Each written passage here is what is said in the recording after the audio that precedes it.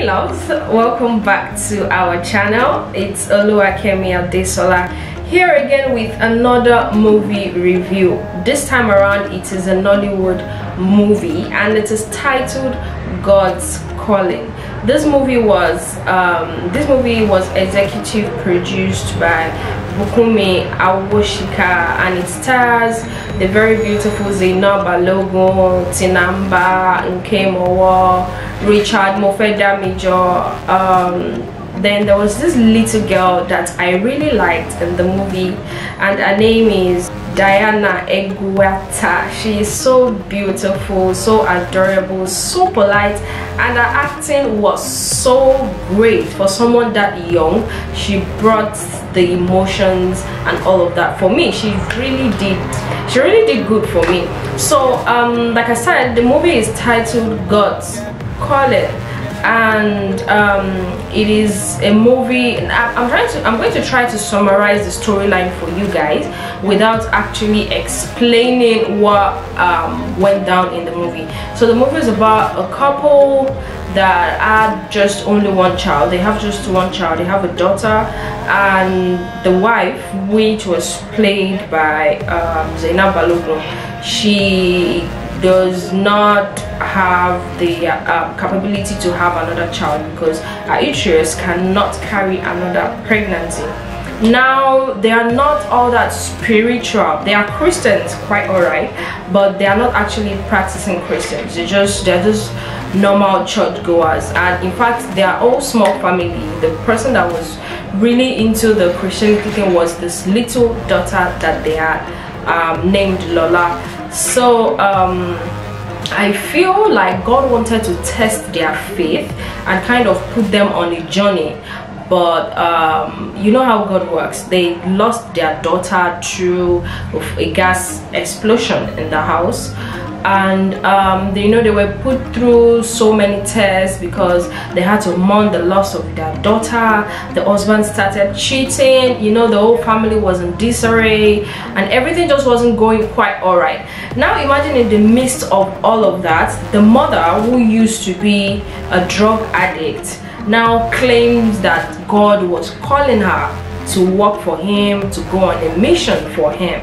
You know how ridiculous that sounds? Like everybody found it so ridiculous, and they practically thought she was crazy. And at a point she kept on fighting it actually, because she did not believe the whole existence of God, and why would God call her of all people? And if there was really a God, why did she have to go through losing her daughter and all of that? So she was caught in between family drama, she going crazy, addiction to drugs and everything, and now God is calling her.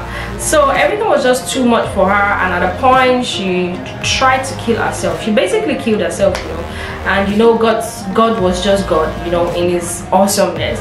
God saved her. Then she believed that God was really in existence, like God really existed. So she decided to go down the whole mission path, but now she said she couldn't do it without her husband, so she had to work with her husband for everything to just go fine.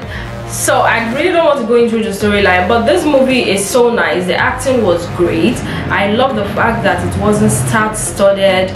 The movie went straight to the point. They didn't go round. They didn't draw the story. They were just straight to the point. The acting was great. The costume was beautiful. The makeup was subtle, nothing too serious. So the movie is basically on family, religion, spirituality, friendship, trust and belief, addiction, passion, relationship, and God. That's just it.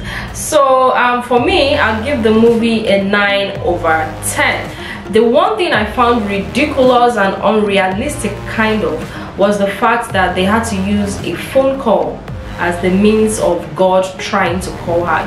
It could have been a dream or vision or something majorly, but they had to use a phone call. I kind of find that ridiculous. And one of the reasons I love this movie is that Christian movies, not the Christian movies, religious movies, they, you know, we in Nigeria, we have this way of telling that story that like the major actors and actresses of that movie have to suffer, go through so much, or they have to be poor or something, you know.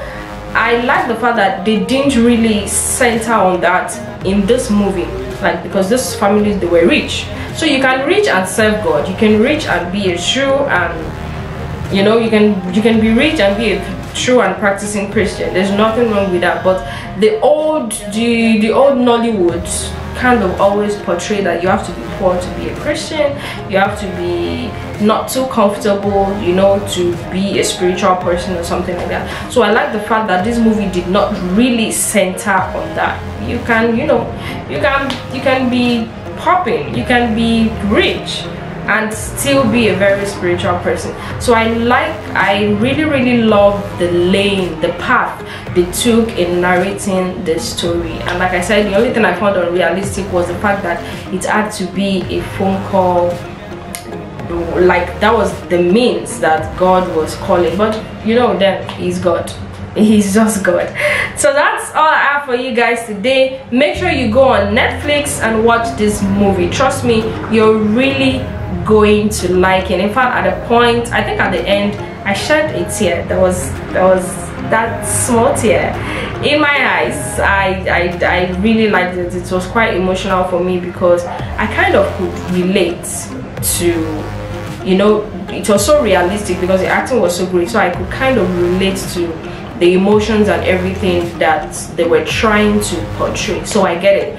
Anyways, that's all for today, guys.